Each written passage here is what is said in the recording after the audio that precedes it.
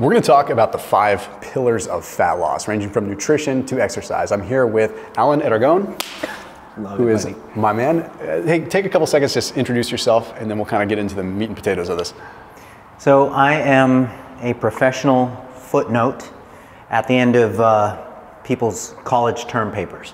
That's essentially what I am. So my colleagues and I, we do the science that forms the practice guidelines for coaches, for personal trainers, for dietitians, and yeah, a lot of sitting at the computer, a lot of sitting at PubMed. So you're like almost a literal translator of research. I mean, really, in a lot of ways. You surmise it, you put it in somewhat layman's terms, and you oversee a lot of it. Yep, a lot of it. We just, as a community of researchers, we peer review each other's work, we report on it, and on occasion we put together trials ourselves, and we investigate different questions and stuff. So on my end, a lot of the primary research with my colleagues and I was on the post-exercise anabolic window, immediate post-exercise versus immediate pre-exercise, and then just doing meta-analytic summations of the existing body of work in this area, where you take all of the studies, all of the relevant studies, and you try to make sense of what we think we know.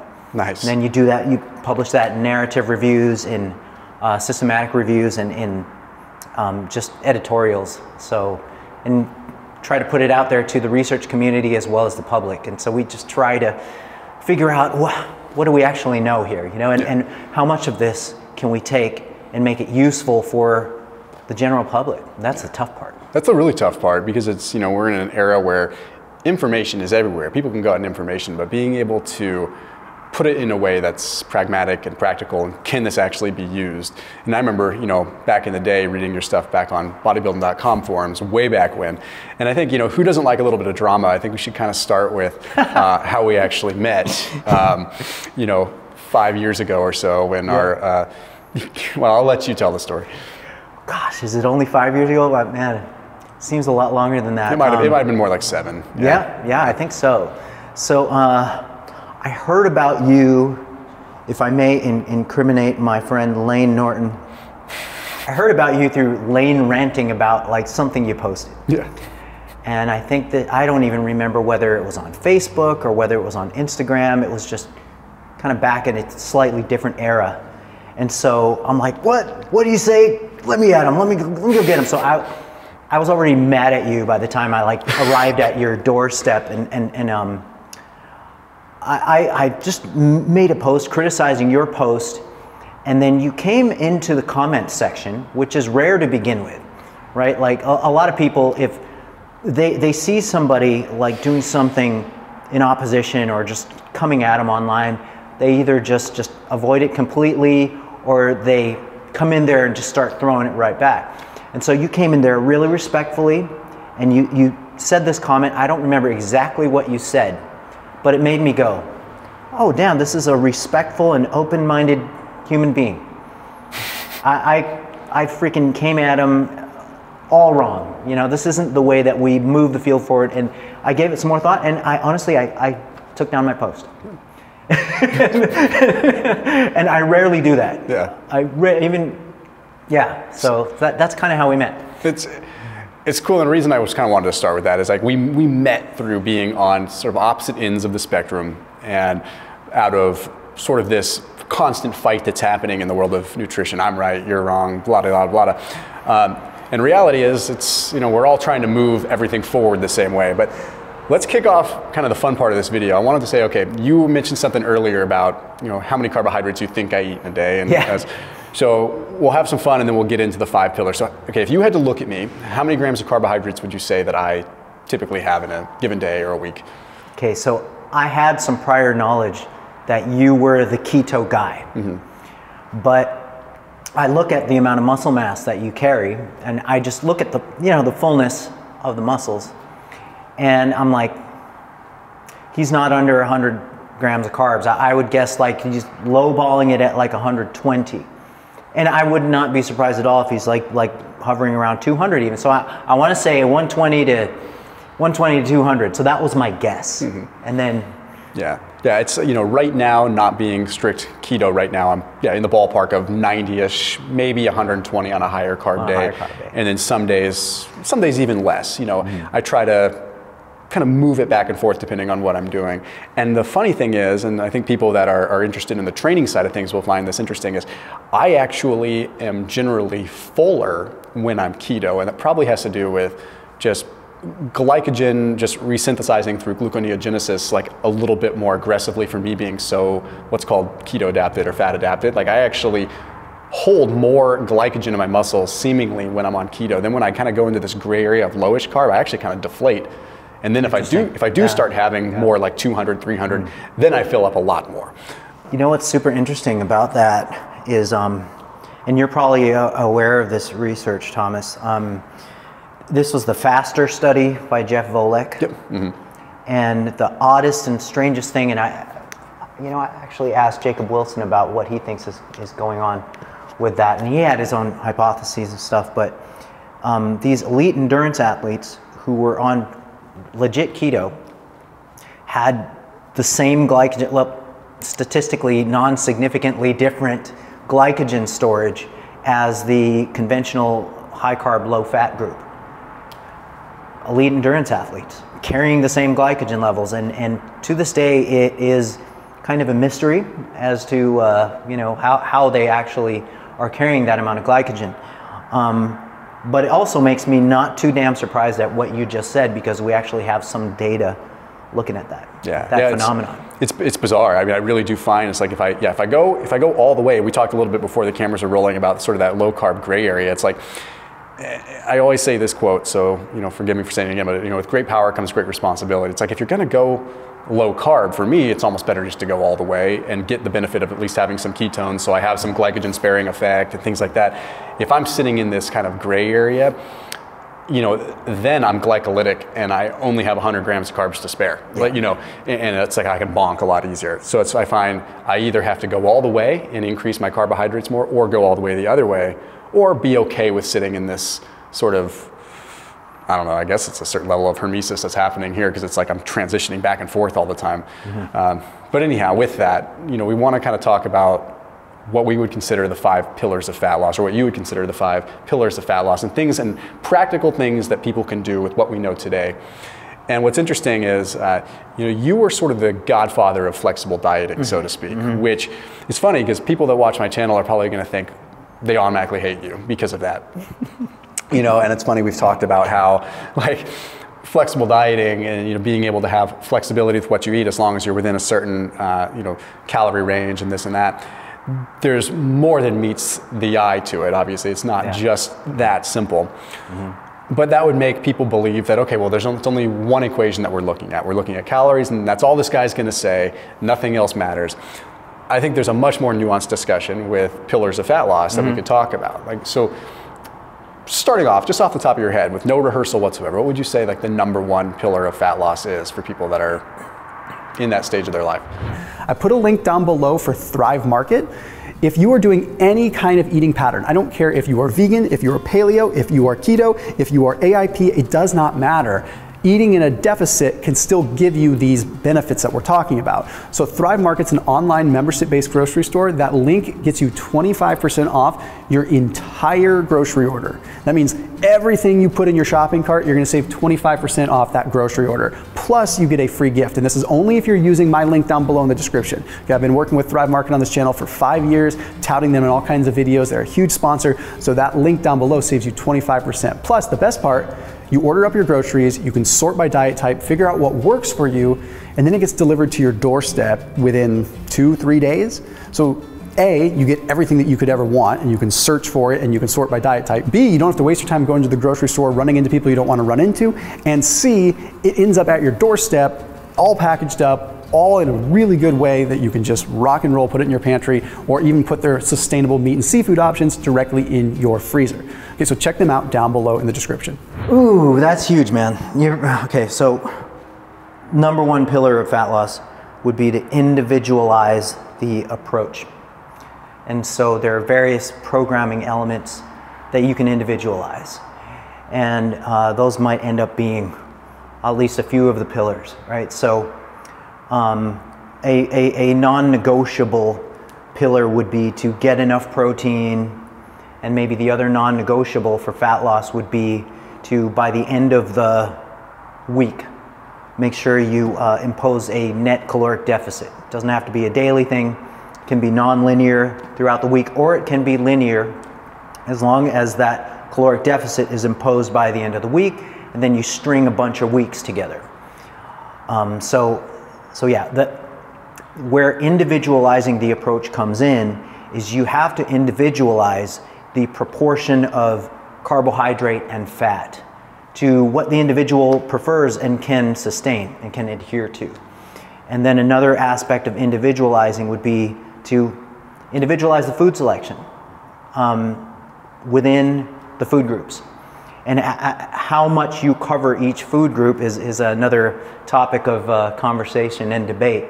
But you do have to individualize the food choices. You can't just tell person A that, all right, you have to have ribeye for your protein and you have to have asparagus for your vegetable, got to individualize that. And then maybe a final tidbit of individualization would be to individualize the hedonic approach, the hedonic allotment, or the junk food or fun food or indulgence food allotment. How are you going to manage that? How are you going to incorporate that? Is it going to be a daily thing? Is it going to be a weekly thing? And that can be individualized as well.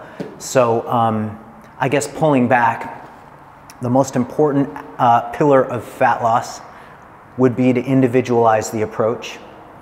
And then somewhere maybe being another pillar would be get protein right and make sure you are netting a caloric deficit by the end of each week. Yeah.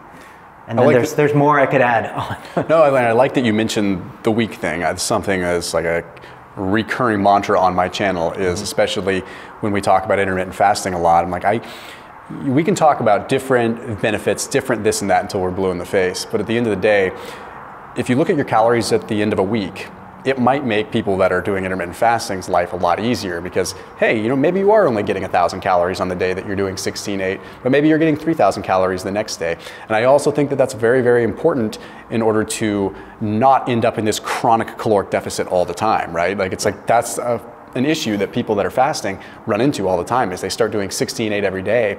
They lose weight for a while, and then next thing you know, you've put yourself just right back into caloric restriction in the first place. You're just not having breakfast. So if you at least look at it at the end of the week, okay, I need to get 14,000 calories at the end of the week. I don't care if I get 1,000 calories on Sunday and 3,000 calories on Tuesday. I'm netting it out over the course of the week. And that includes even if you are someone that's doing longer fasts, 24, 36 hour, even 48 hours. Like, if you just let that go away and not try to recoup a little bit, so you're at just sort of this net sort of balance or slight deficit or slight surplus or whatever at the end of the week, yeah, I mean, that is, I don't want to say damaging, but it could be damaging, or at least damaging to your goals. Sure, and there's the way to look at a caloric deficit. It really starts kind of crystallizing when people run into these weight loss or fat loss plateaus. So when you hit a plateau, there's like the obvious things that people think of doing, right? They're just cut calories back further. And then some of the less obvious stuff would be, okay, cut calories back further and or increase energy out by just adding more training volume. And then the third thing that is kind of an interesting approach too is by raising total calories at the same time that you either purposely or unintentionally raise physical activity or training output, and this would be raising energy flux. And so that would be, the third kind of forgotten lost art of, instead of just progressively restrict. And then maybe a fourth solution to a plateau would be just to take a break from the diet. Take a mental and physical break from the diet. So that's a whole other topic. Well, and there's evidence on both sides of that, from the mental side and from the physical side. And coming back to that G-Flux, that energy flux that you just mentioned, I've talked about that a little bit on my channel in videos that have never really gone anywhere because it's a hard topic to really grasp. But And you said something that was very, very key there that I don't know if everyone caught, but it was like whether it's unintentionally. And I think what you're probably alluding to is sometimes when you start increasing calories, you have this increase in your non-exercise activity thermogenesis. You start moving more, maybe you're fidgeting more, literally little things like that you don't even realize. You increased your calories and suddenly maybe it's light housework, maybe it's doing this kind of thing, bouncing your feet, these things that you don't take into consideration where your net energy balance is actually better off. So with that, can you give the most basic sort of layman's explanation of energy flux? Because I think this is a really big thing. I've talked about it with people with doing diet breaks. Like, hey, like guys, increase your calories and increase your output. Try that. It can potentially, to sound cheeky, rekindle your metabolism a little bit. Yeah, energy flux. So somebody at a low energy flux would be this hypothetical person who is on bed rest and consuming enough calories to just maintain their body weight and body composition on straight ahead bed rest. That is a low energy flux person. A high energy flux person, and maybe a archetypical example would be an Olympic athlete. So they're consuming double the calories of the bed rest person, and they're expending double the calories of the bed rest person.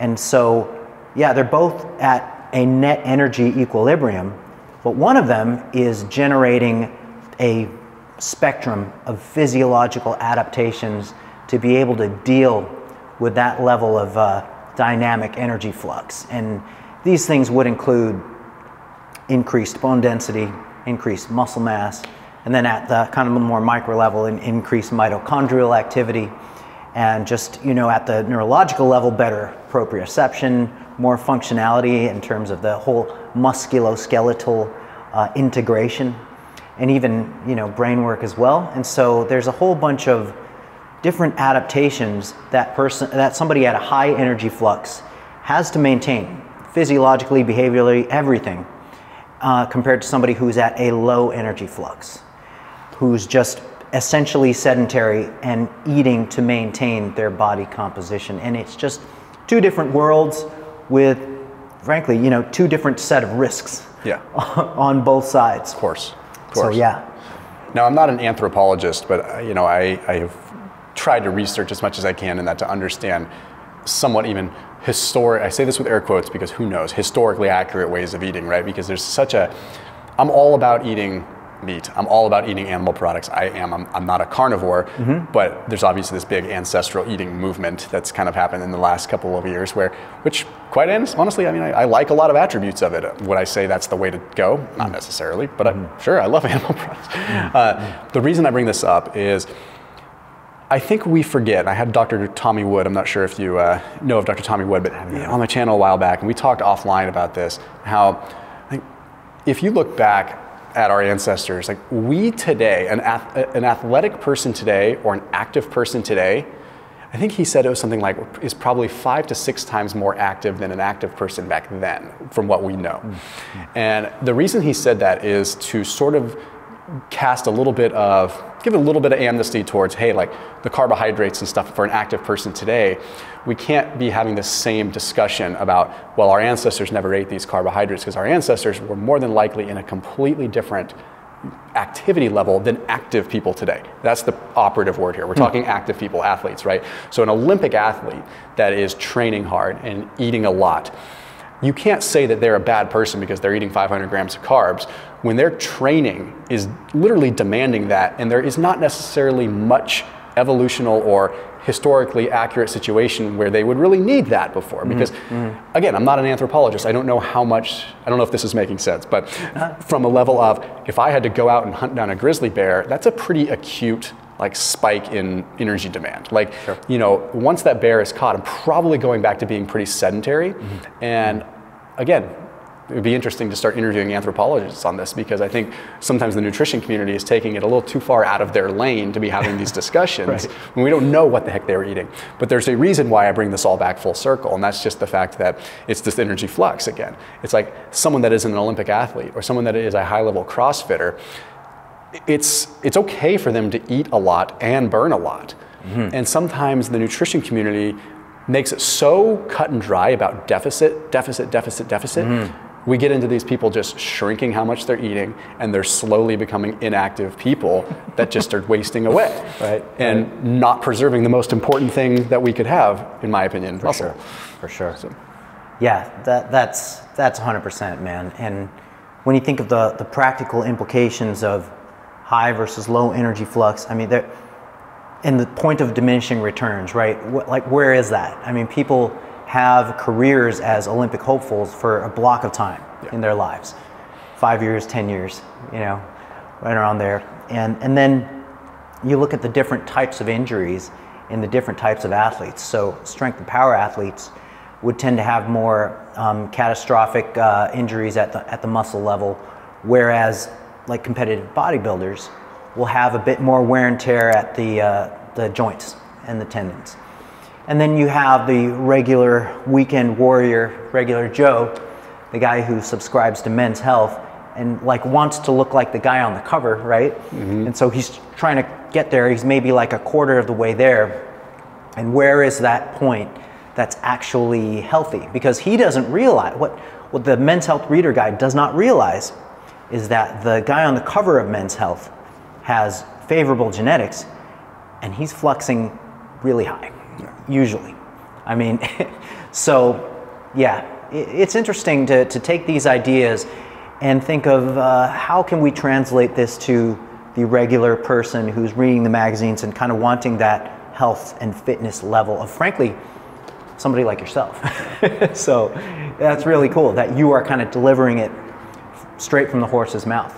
I try to give people, I call them bricks in the wall, right? Because a lot of the things that I talk about, if you were to look at them, each individual piece, it would be paralyzing, right?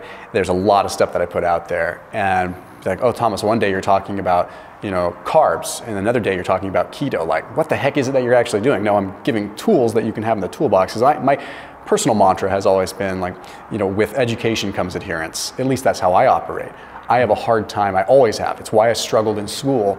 Like, I literally struggled in PE class because I was frustrated because my PE teacher was obese. And I'm like, I have a hard time listening to you. And that's how I've always been. Like, I have a hard time respecting or listening to someone that doesn't walk the walk. Sure. And so I've always wanted, okay, I want to learn for myself. And you know what? I'm going to do it myself and I'll figure it out. So I try to apply that, right? I try to, like, these are little bricks that you have in the wall. And if you watch 20 of my videos and you take away one thing that sticks, and that is the impetus for you to make a positive change, then hell yeah, we've got a win, right? Mm-hmm. And you may disagree with 19 of the other things that I say, but one thing stuck with you, and you may hate me by the end of these 20 videos, but you watched one thing that changed your life, mm-hmm. My job's done, okay? Yeah. So Mm-hmm. it's been, I mean, so with that, speaking of the person that's looking at Men's Health and stuff like that, a lot of times they're looking at supplementation too. Let's talk about this as one of the pillars of fat loss, because I think it's important. I think, obviously a big industry. Are there any supplements that you would consider important for fat loss?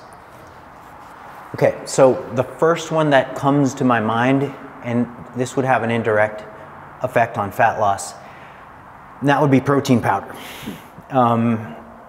If there was like somebody asked me, like, what diet hack is out there? What diet hack would you say? Yeah, like what food? And I'm thinking, protein powder. Because it combines the nutrition, the convenience, and in some cases the economicalness of meeting a crucial pillar of fat loss and health, frankly, is just getting your protein needs in. And so a lot of people, as they go through the life cycle, as they get older and whatnot, and they can't chew very well and everything, and it's either protein powder or eggs, whole eggs. Eggs are bad now, by the way. I know, eggs are bad. I've been having 4 eggs a day on average for the last 10, 15 years, so I've got the paramedics on standby. Yeah. I'm ready, man. I've got total cholesterol of like 172, and I've been having 4 to 8 eggs pretty much every day for the last 12 years. We're done, bro. Yeah, we are done. So, ladies and gentlemen, this might be the last time you see us. So, really want to thank you all for. So, so fat loss supplements. I would say protein powder is up there for the reasons I stated. And honestly, I mean, the data on caffeine is solid. The data on green tea catechins is solid. Coffee is a staple in my diet. I think it's a good bonus that caffeine and fat loss has kind of done well in the literature. And also green tea has done fairly well. I'm on this matcha kick where I make shakes out of it. I just dump it in shake. It's just, you know, I've always liked green tea ice cream, and I'm like, you know, why not make protein shakes out of this damn thing, you know? And so, yeah, that's as far as I would go with respect to supplementation and fat loss. It does kind of boil down to caffeine. I'm not a huge fan of popping no-dose pills. I would almost encourage people to go for the win-win of either drinking tea or drinking coffee. And I know there's some controversy around coffee and health, but I think on balance, it's a net health positive, as long as you're not drinking 2 pots a day, like some people end up doing. As long as you can kind of manage your total caffeine intake by the end of the day and you're aware of that.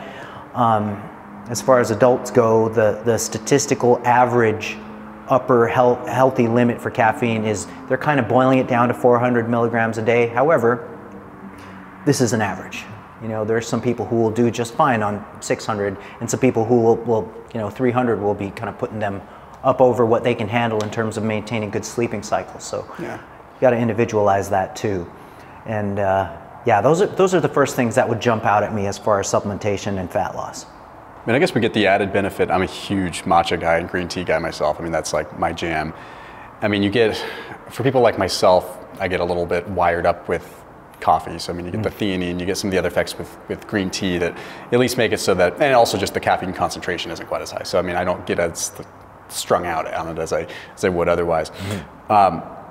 If people just take straight up EGCG, you know, the straight up catechins, is there some fat loss benefit there, or does it seem like, based on the research, it has to be in tandem with the caffeine?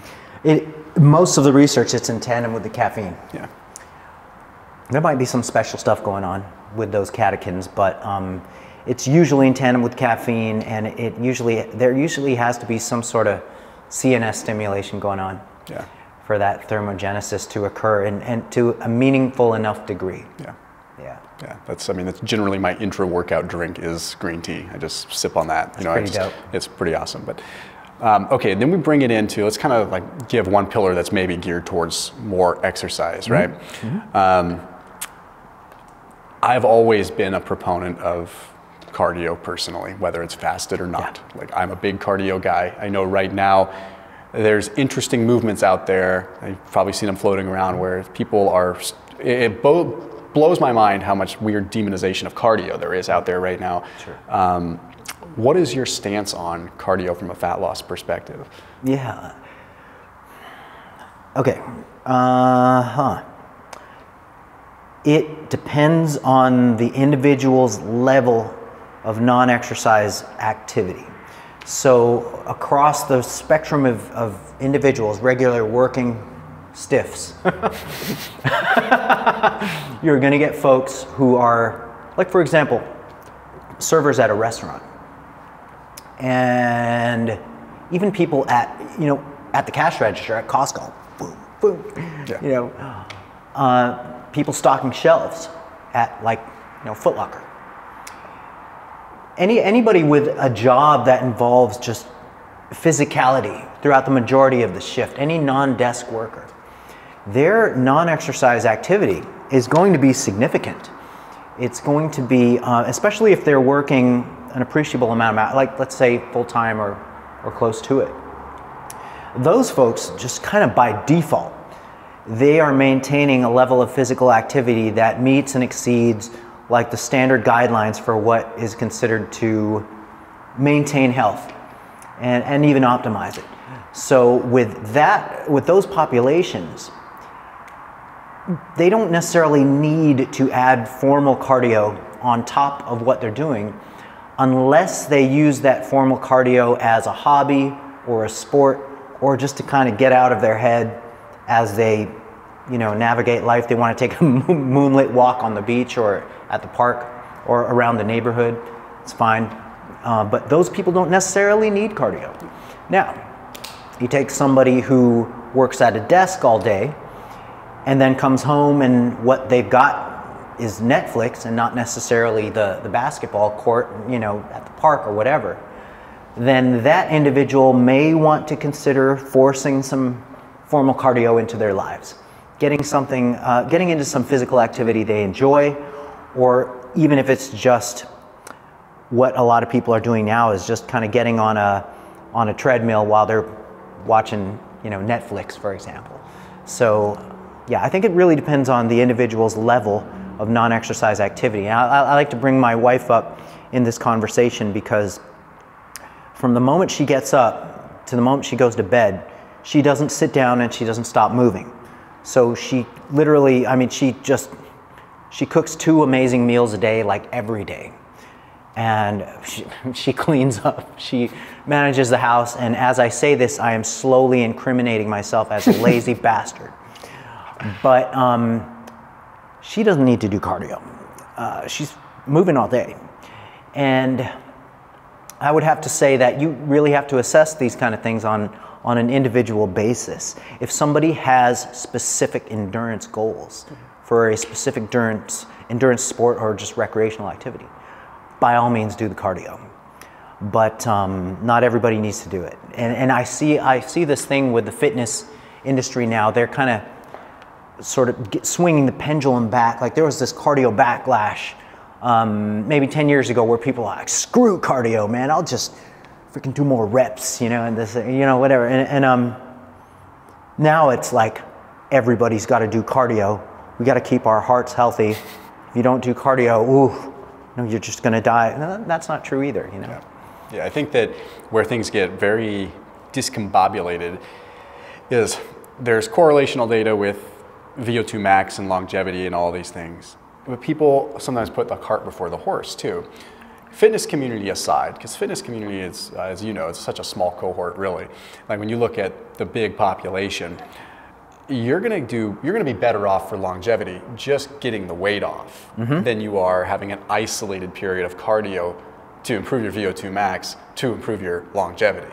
Sure. Which again, I'm all for cardio, and I'm all for doing cardio for cardiovascular benefit and for potential, just again, that decrease in all-cause mortality that is shown with increases in VO2 max. But that doesn't mean, there's a very strong argument that if you just were to lose 30 pounds, that would be an even stronger reduction in all-cause mortality. Dude, so, absolutely. There's levels of magnitude to the effects of these different lifestyle factors, right? So when you look at the longest living populations in the world, you think of, the blue zones, and when you think of the blue zones, you automatically think of the Okinawans.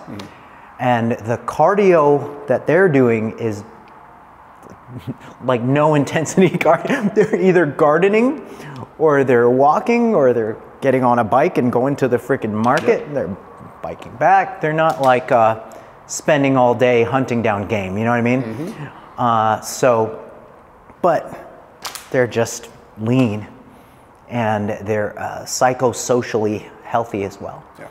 So that combination of a certain amount of physical activity and strong family friend ties, and of course diet has some influence in there. But I think that we can get the Okinawans more jacked and more functional. Yeah. I think we can add a little bit of muscle to them. Maybe they'll live to 150. You know what I mean?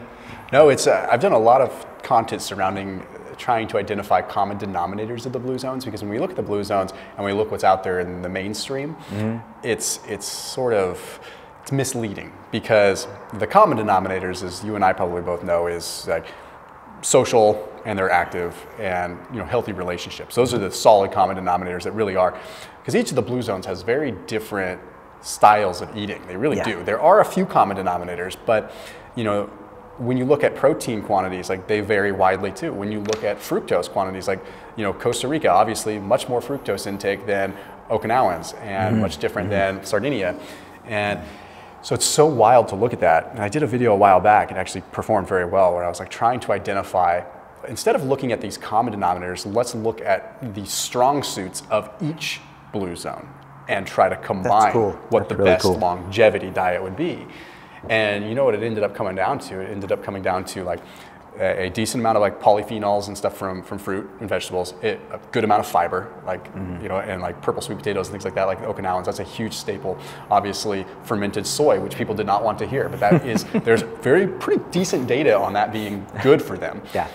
And it's different from, I mean, not all soy is the same, but anyway, I guess my point in saying this is that, you know, protein was also this piece that was higher in certain regions that had longer life expectancies. And so it's like, rather than saying, oh, let's try to find this common denominator and say that this low meat, almost plant-based angle is the way to go, no, that actually isn't it when you look at what is working in each respective region. And I also think that we're starting to find that the blue zones aren't exactly the gold standard anymore either. Like, so it's very, very interesting. Obviously, we can go down a different rabbit hole with that. Okay, so we've covered these 5 pillars, but there's one that we just kind of touched on briefly that I want to end on. And I'm all about strategically being able to use food as a reward responsibly without creating a binge-like mentality. You know, I still think that as humans, from a dopaminergic standpoint, food is reward, and we're biologically sort of ingrained to just work towards food.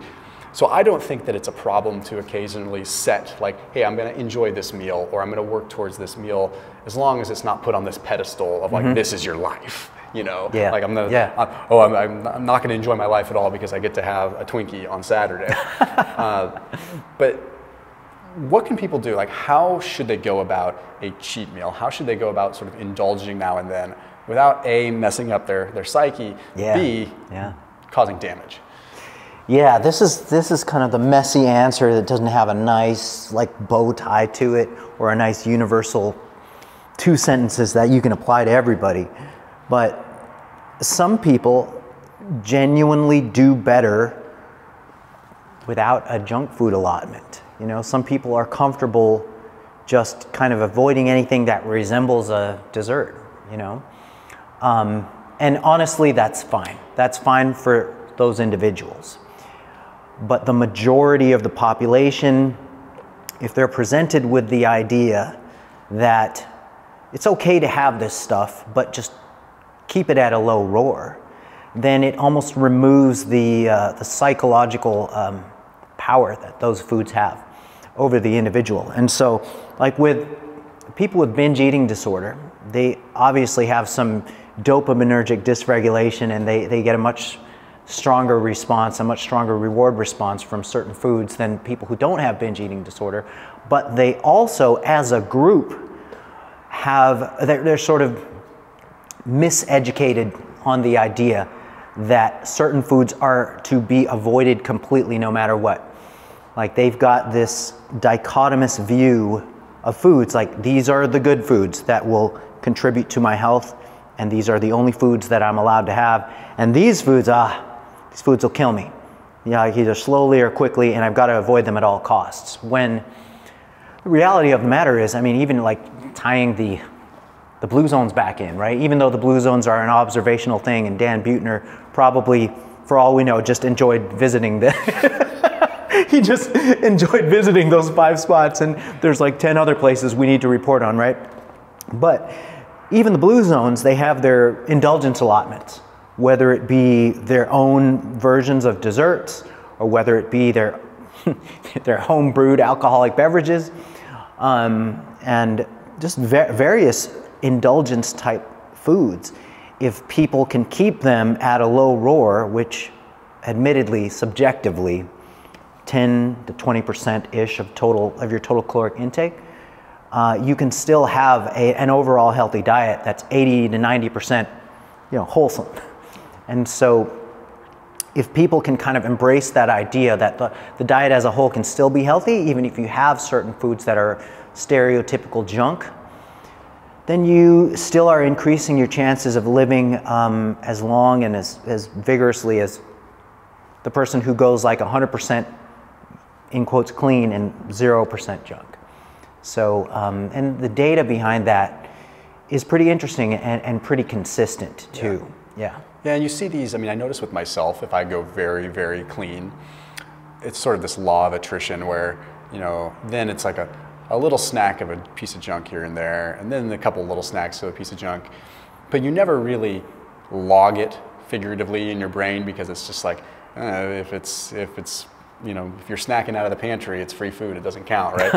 And eventually you realize that like you're actually doing more collective damage over the course, like when you count that grazing. And so I'm one of these people that need to, I like having a defined period where I can just let my hair down a little bit. And left to my own devices, I don't usually go totally ham. Like I'll usually just, maybe I'll go have some gluten-free pizza or something and have a couple slices and call it a day.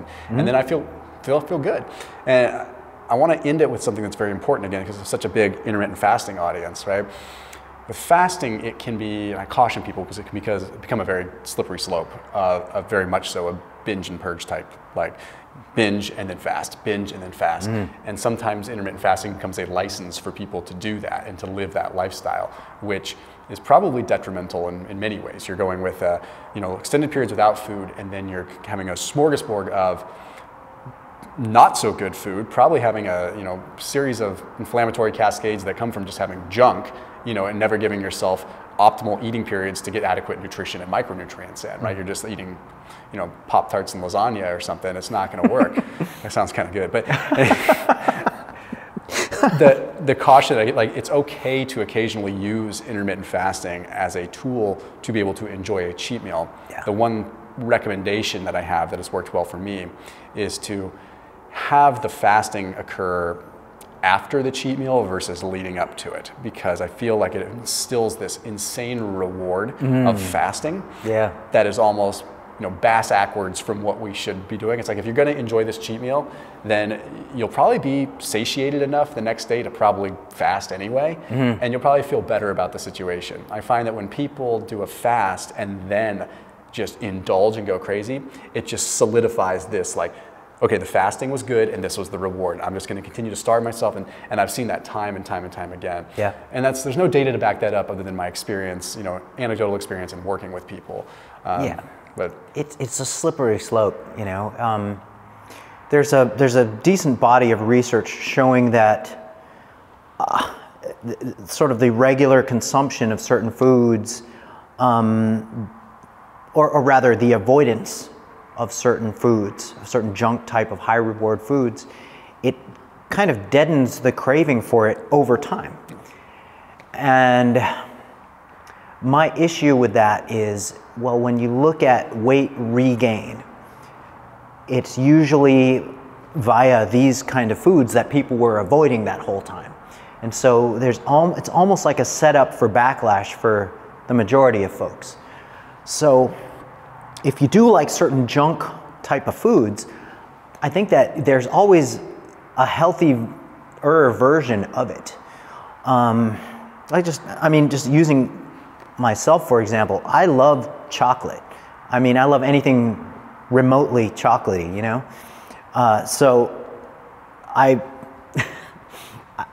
Okay, so I know that their chocolate gate just happened with with the heavy metals and then all that stuff. So now I'm like a little bit tiptoeing around that. But in any case, I have chocolate almost every day, but it's in these pre-broken little chunks, those Trader Joe's Pound Plus, the 72% cocoa things. And to my taste, that's some of the best tasting chocolate like ever. I mean, I've had it all, and that's my favorite. And I love peanut butter. And so, seriously, like knowing that I can have that every day as long as I don't eat the whole jar and I don't eat the whole like pound of chocolate, I'm totally good. And I rarely exceed 2 squares of those chocolates in a day, and I rarely exceed 2, you know, rounded teaspoonfuls of peanut butter in a given day. And what I'll do is just if I'm craving the chocolate, I'll have a square of that and a handful of almonds, and it's honestly as good as any damn chocolate bar out there. And a late night snack that I've been getting into, which you might appreciate, because I love Greek yogurt. So I take Greek yogurt, about 2/3 of a cup of it, and then a teaspoon of peanut butter, and then I just dump like, I don't know, an illegal amount of honey on top of it. And I call it Broden Force. Instead of Odin Force, it just looks like this amber glow of the honey just drowning this freaking thing. And I'm like, yeah, it's Broden Force. So like it's a late night snack of mine. And the thing is, I'm aware of how it contributes to my entire day's intake. And I mean, it fits right in. It's an elegant and yummy snack. And I think that people, when they have this idea that junk food's got to be super junky, like a freaking Pop-Tart or a Ho-Ho or a freaking Twinkie, it doesn't have to be. There's extremely delicious desserty stuff that actually contributes decent nutrition to your day without wrecking the whole diet. And I think in a lot of cases, it's just kind of knowing what these things are. Yeah. Broden Force, for example. Yeah, no, I do a similar thing with Let's hear it. Yep. Greek yogurt. Fess up, baby. Yeah, Let's go. It's Greek. Yeah, Greek yogurt. I'll use the Lakanto monk fruit drops. So I'll get like unsweetened, put some Lakanto monk fruit drops in there, and then I'll put usually like a scoop of like unflavored, unsweetened whey protein in there, just that, and then I'll put a little bit of cocoa powder, and then if I'm feeling frisky, I'll put some blueberries or something, and then I use those Chalk Zero chocolate chips. So those are like, you know, sugar-free chocolate chips, and put those in. And that's, I mean, honestly, if I'm using the 0% Greek yogurt, we're not talking that many calories anyway. We're talking very minimal carbohydrates. I don't feel guilty about it. Again, I'm aware of the calories in it. Sure. Point is, it's something I look forward to, and it actually keeps me on the rails. Like you have to have these little vices depending on how you are. But anyway, man, where can everyone find you? AlanAragon.com. My biggest platform is probably Instagram. Yeah. Facebook is just dying for some reason, man. Oh, it's just Facebook. I don't know what happened, but it's just, yeah. But yeah, AlanAragon.com is where you can find my stuff. And I just want to thank you so much for having me out here. For anybody who doesn't know, Thomas has just the most amazing gym setup over here. It's better than a lot of commercial gyms, and it's his own personal thing. So super impressed, man. Just appreciate it, like man. the whole thing is amazing. So yeah. Awesome. Yep. As always, keep it locked in here on my channel, and I'll see you tomorrow.